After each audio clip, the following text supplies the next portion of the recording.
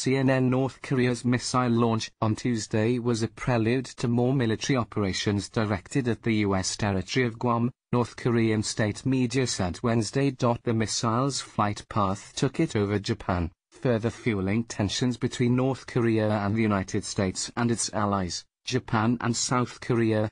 Tuesday's launch was the first step of the military operation of the North Korean military in the Pacific and a meaningful prelude to containing Guam, a report from the state-run Korean Central News Agency said. It said Pyongyang would be conducting more ballistic rocket launching drills with the Pacific as a target in the future.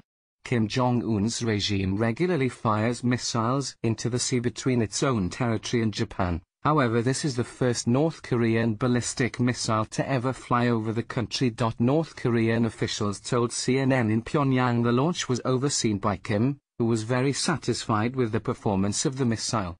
An undated photo appears to show North Korean leader Kim Jong-un overseeing a missile launch, likely to be the one launched by North Korea on August 29. They said the launch sent a strong message in response to ongoing joint U.S.-South Korean military drills in the southern half of the Korean peninsula. State media also pointed out that the launch came on the 107th anniversary of the annexation of Korea by Japan in 1907. It also followed a fiery exchange of threats and insults between Trump and the North Korean regime in recent weeks, after state media said Kim was considering plans finalized by military chiefs to fire a missile off Guam.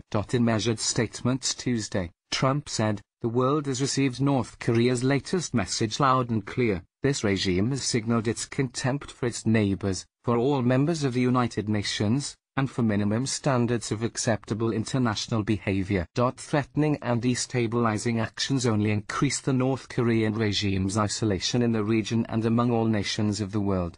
"All options are on the table," he said. Japanese Prime Minister Shinzo Abe, who had a 40-minute phone call with Trump on Tuesday, described the launch as a reckless act.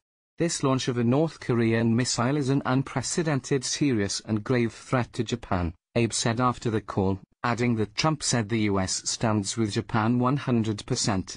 "I would like to make the utmost effort to protect the lives and assets of the Japanese people under a strong alliance between Japan and U.S.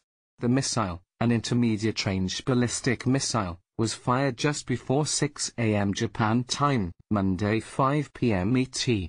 The launch set off emergency sirens in northern Japan, triggering text messages that warned residents to seek cover. The launch occurred in the vicinity of Sunan Air Base, North Korea, and flew east. The ballistic missile overflew the territory of northern Japan before landing in the Pacific Ocean approximately 500 nautical miles east of Japan, a statement from the Pentagon said. It was the fourth missile North Korea fired in 4 days. Pyongyang tested the 3 short-range ballistic missiles, one of which failed, from Gangwon province that landed in water off the Korean peninsula.